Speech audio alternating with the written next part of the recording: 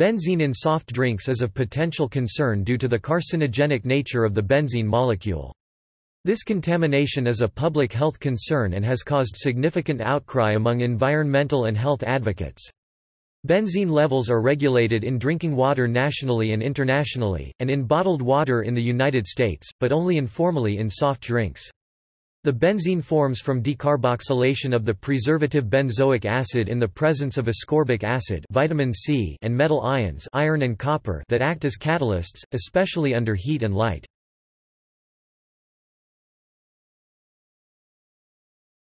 Topic: Formation in soft drinks. The major cause of benzene in soft drinks is the decarboxylation of benzoic acid in the presence of ascorbic acid, vitamin C, E300, or earthorbic acid, a diastereomer of ascorbic acid, E315. Benzoic acid is often added to drinks as a preservative in the form of its salts sodium benzoate E211, potassium benzoate E212, or calcium benzoate E213.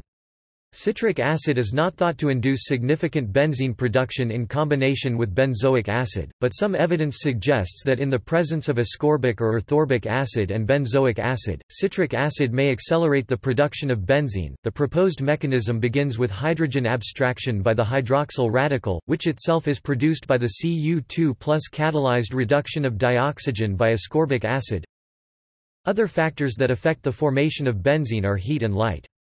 Storing soft drinks in warm conditions speeds up the formation of benzene. Calcium disodium EDTA and sugars have been shown to inhibit benzene production in soft drinks. The International Council of Beverages Associations (ICBA) has produced advice to prevent or minimize benzene formation.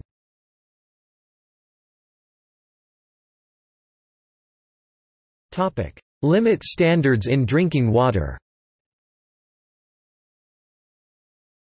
Various authorities have set limits on benzene content in drinking water. The following limits are given in parts per billion ppb, microgram per kilogram. World Health Organization (WHO) 10 ppb. WHO notes that benzene should be avoided whenever technically feasible. Republic of Korea, South Korea, 10 ppb. Canada, 5 ppb.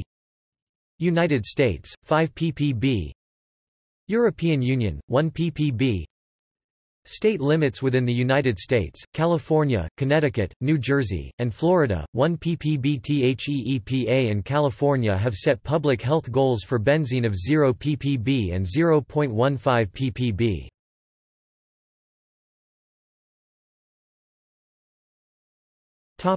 Environmental exposure to benzene. Benzene in soft drinks has to be seen in the context of other environmental exposure. Taking the worst example found to date of a soft drink containing 87.9 ppb benzene, someone drinking a 350 ml 12 ounces can would ingest 31 micrograms of benzene, almost equivalent to the benzene inhaled by a motorist refilling a fuel tank for 3 minutes. While there are alternatives to using sodium benzoate as a preservative, the casual consumption of such a drink is unlikely to pose a significant health hazard to a particular individual. See, for example, the EPA IRIS document on benzene. The UK Food Standards Agency has stated that people would need to drink at least 20 litres (5.5 gallons) per day of a drink containing benzene at 10 micrograms to equal the amount of benzene they would breathe from city air every day. Daily personal exposure to benzene is determined by adding exposure from all sources. Air. A European study found that people breathe in 220 micrograms of benzene every day due to general atmospheric pollution. A motorist refilling a fuel tank for 3 minutes would inhale a further 32 micrograms. The estimated daily exposure from automobile-related activities is 49 micrograms and for driving for 1 hour is 40 micrograms. Smoking. For smokers, cigarette smoking is the main source of exposure to benzene. Estimates are 7,900 micrograms per day, smoking 20 cigarettes per day, 1,820 micrograms per day, and 1,800 micrograms per day. Passive smoking. Benzene intake from passive smoking is estimated at 63 micrograms per day, Canada, and 50 micrograms per day. Diet and drinking water, 0.2 to 3.1 micrograms per day.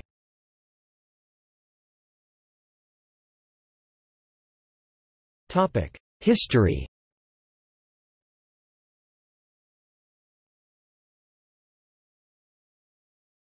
Topic: 1990s. In 1990, a study reported having found benzene in bottles of Perrier for sale in the United States, resulting in a voluntary product recall. In the early 1990s, the soft drink industry initially approached FDA with concerns about benzene formation in soft drinks. Following testing, FDA asked manufacturers to voluntarily reformulate. By 1993, FDA determined that most drinks had little benzene contamination. In 1993, research showed how benzene can form from benzoic acid in the presence of vitamin C. In the summer of 1998, a number of well-known soft drinks manufacturers had to withdraw large quantities of their products from sale after benzene contamination in some production plants was discovered.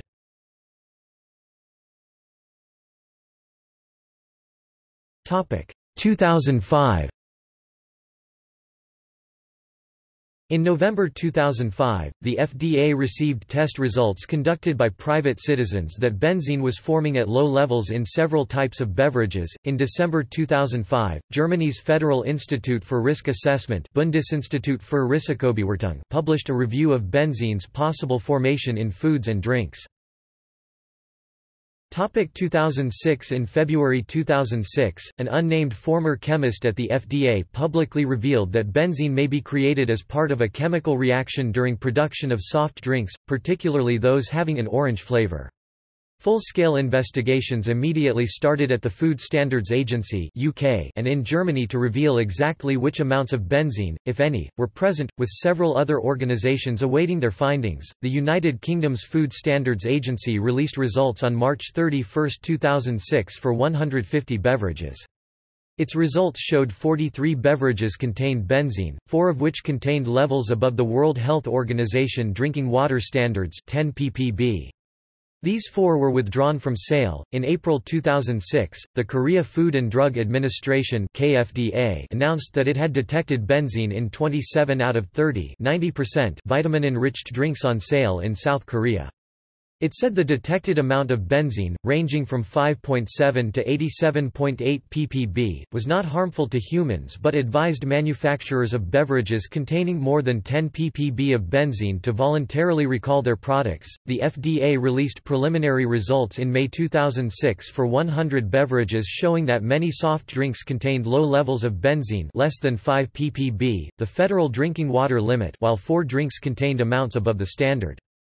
2 of these drinks contained amounts 15 to 18 times above the drinking water standard.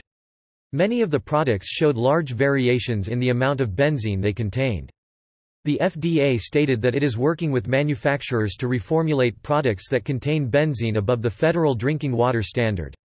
These test results are both lower and more accurate than a previous long-term study by the FDA. In the Total Diet study that FDA conducted from 1996 to 2001 to determine the amounts of volatile organic compounds in various foods, FDA used an analytical procedure that caused more benzene to form in the drinks during the test. The FDA emphasized that most beverages contain levels below 5 ppb and pose no risk to consumers. Furthermore, there are no standards for beverages beyond drinking and bottled water.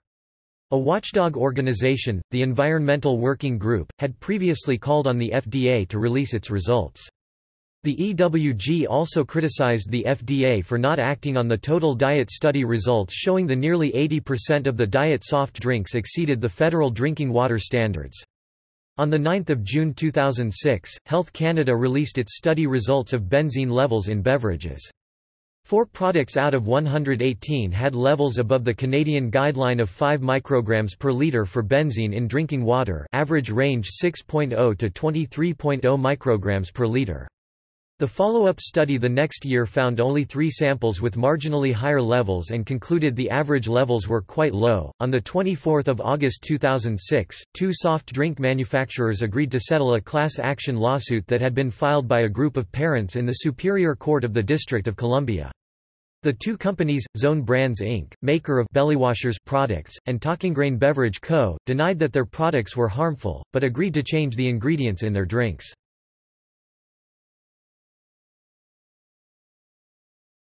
Topic: 2008. Coca-Cola announced that it would be phasing out sodium benzoate from many of its drinks, but not Fanta and Sprite. As of August 2012, Coca-Cola Zero and Barq's root beer still contains benzoate added as potassium salt and sodium salt respectively. A Belgian study found that plastic packaging may play an important role in the formation of benzene in soft drinks.